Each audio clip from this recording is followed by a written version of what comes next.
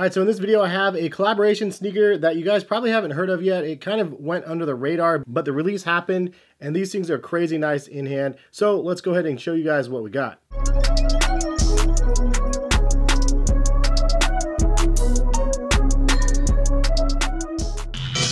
What is going on, guys? Hess here, CollectiveKicks.com. If you guys would like to shop this week's top sneaker deals, check the link in the description, and happy shopping. If you guys are interested in buying a pair of these, I will link these right now for you guys in the description also. And I just wanted to show you guys the pictures before I tell you guys what brand they are, just to show you guys what they are. So these are the shoes. Leave a comment if you guys don't know what they are and your initial impressions of the shoes. They are really, really crazy looking. So I'll be curious to see what you guys say about the sneakers before you guys hear that these are Reeboks.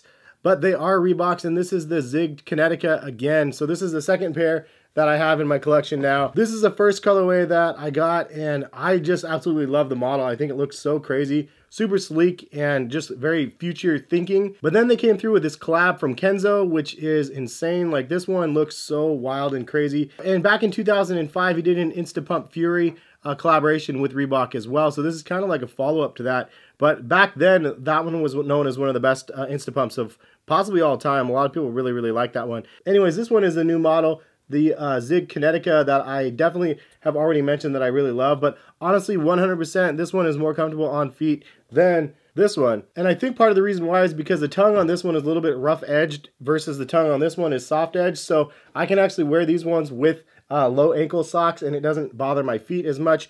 This one, if I wear with really low cut ankle socks, it does kind of cut in to my ankle a little bit. But that problem is actually solved on this pair, which is pretty rad. And this one is actually $160, and I think the other one was $180. So it's actually a lower price point, and it's more comfortable in my opinion. So just a little bit about the design from Kenzo Minami, if that's how you say his last name. I apologize if I'm butchering it. But he basically says, art is attitude, breaking through the barrier, going into warp speed, distortion of the space, dimensional jump, and so on. The silhouette suggests abstract representation of time and space combined.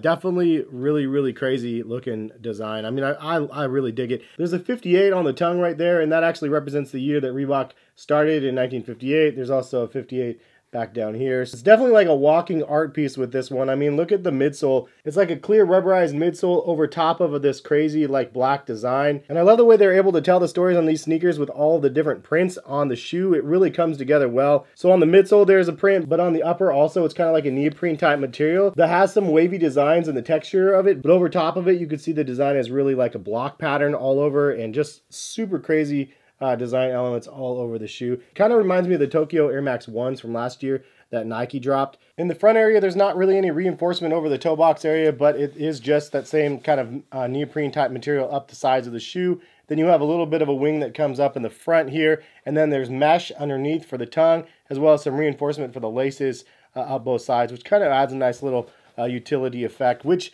this one has like the most utility type look with the strap that kind of goes across the shoe. You don't have that one on this version. Just for clarification, this is the Zig Kinetica, and this is the Zig Kinetica Type 1, which is like more like a prototype sort of feel to the shoe. In the plastic heel support, you have a logo right here on the side for Reebok, and then it kind of goes up and around here, and then you have that rubber notch, which is the same as on the Type 1.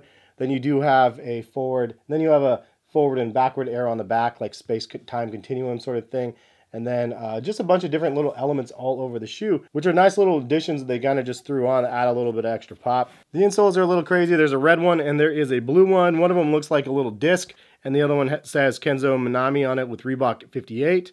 Which again stands for the year. And for those wondering, the print is exactly the same on both of the shoes, it looks like, or very close to. The tongue is really well padded again, and it's purple on the underside. But man, they're just really nice looking shoes. Leave a comment, let me know what you guys think about the Zoom Kinetica. I feel like this model could be a really heavy contender in 2020, especially with a lot of the collaborations that we've seen so far. I mean, Kenzo, this one's really strong, but then there's the Conor McGregor one as well. And it seems like they're gonna be doing a lot more things with the model. Which I'm all in for. So big shout out to Reebok though for sending this pair over to me, man. Unexpected, and very thankful that they did that. It sounds like I got another package that they might be sending over my way soon. So hopefully you guys like these videos, and if you guys do, always helpful if you support them by hitting that like button, subscribe to the channel, and hit that notification bell to let you know when those other videos are going to be posted. But it's definitely one of those models that I enjoy, and I can't wait to see more colorways and more versions of the Kinetica dropping. But that is the video. Hopefully you guys enjoyed, and if you guys would like to buy a pair, again, check the link in the description. Have a good rest of the day, and we'll see you guys for some more sneaker videos very soon. Peace, guys.